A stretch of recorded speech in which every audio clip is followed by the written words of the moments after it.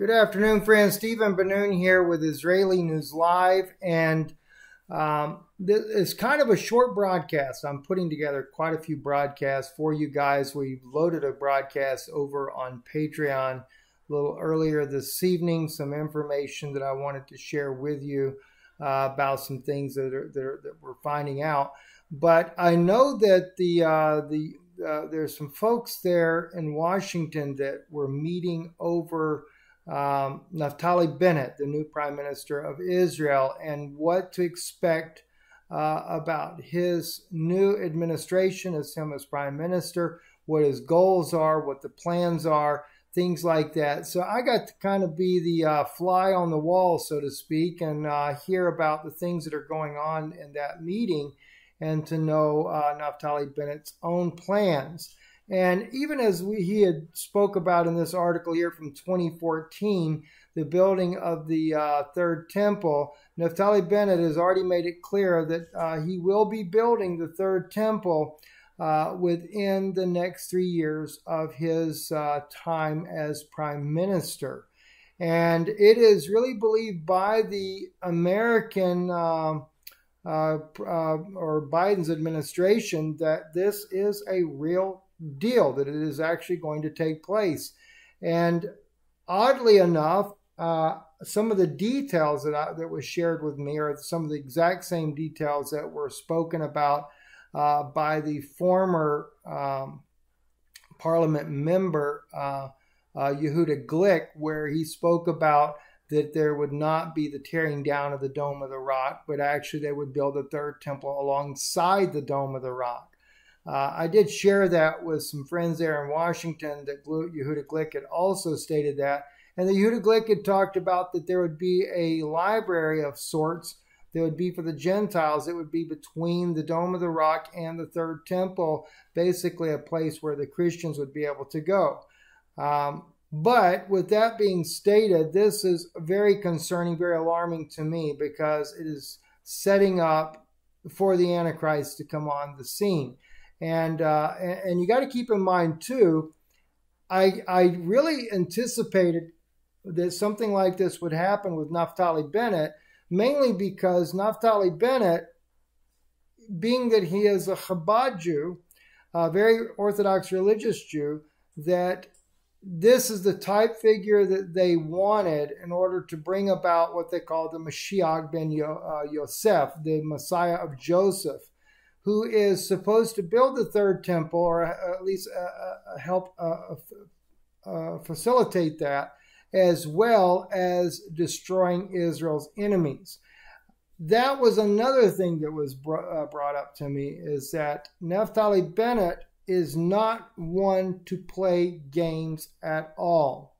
There will be no negotiations. There will be nothing when it comes to Syria, that if there any kind of strikes whatsoever come from Syria and hit Israel, that Naftali Bennett will strike, and he will strike in a way far greater and far more severe than that of Prime Minister Netanyahu.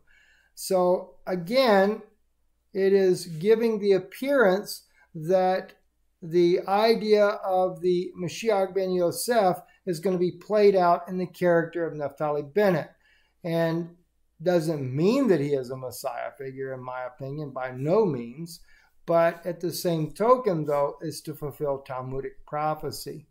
So I mentioned, though, that I had heard before from Israeli intel that there was plans for using a nuke on Damascus in the not-so-distant future. Wanted to get an idea of what was thought from the friends there in Washington. They also concur that whatever is used by the Israeli government on Damascus, as soon as the first little mistake is made, will be very swift, very decisive, and very powerful, and did not rule out the possibility of some sort of a nuclear type of device being used against Damascus, which no doubt, as many will think, it is fulfillment of Isaiah 17. And I can certainly see that it would be a fulfillment of Isaiah 17. Damascus becomes a ruinous heap.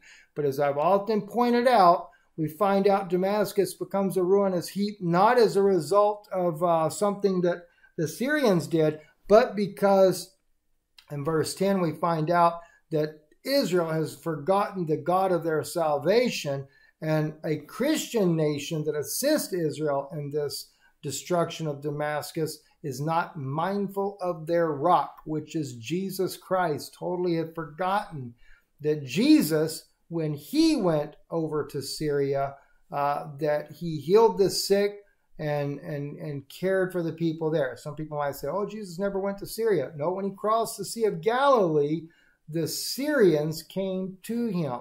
Because if you ever look biblically, the opposite side of the Sea of the Galilee was the land of Syria.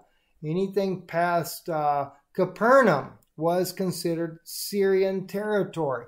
And yes, Jesus did go there. This is when they took a hold of the hem of his garment and wanted to know more about what he had to say. So very interesting, some of that information there. Like I said, though, there's a lot of things going on right now, very serious issues in the coming future here in the United States. And listen, I'm not even going to go into the details as of right now. I will be speaking about it quite a bit over on Patreon. But if you haven't got an EMP shield, I really strongly encourage you to do so. We are going to see storms, and we're going to see all kinds of storms, unusual storms that are going to hit the United States, especially as we get into late summer around August, July, August, things like that.